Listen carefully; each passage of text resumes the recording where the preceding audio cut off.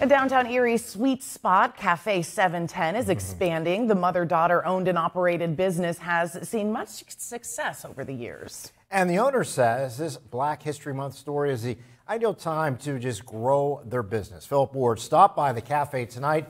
And Philip, you say a recent setback wasn't enough to slow them down. Not at all, Emily and Mike. In fact, the cafe is looking forward to making Erie sweeter than ever after surviving an incident of vandalism last month. Someone yelled, "Hit the floor! Hit the floor!" So everyone hit the floor. Mabel Howard recalls when she heard someone shatter the window of her cafe. All of a sudden we heard a loud smash, so everybody thought maybe bullets or something was coming through the window. Because of the damage, the cafe had to close down.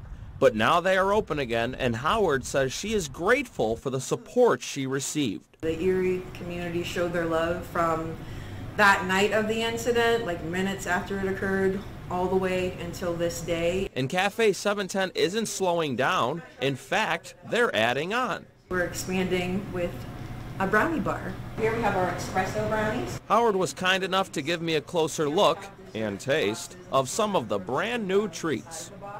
Recently, we've been getting a lot of comments on our brownies. So I'm like, hey, show your customers that you're listening and give them more brownies.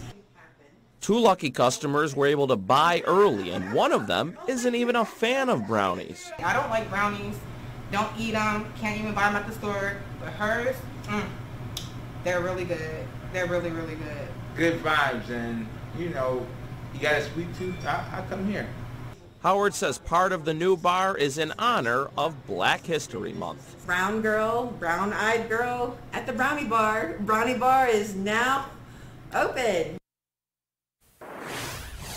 And you can enjoy some of those brownies at Cafe 710 when they open at noon tomorrow. And fittingly, you have until 7:10 in the evening to indulge like I may have tonight.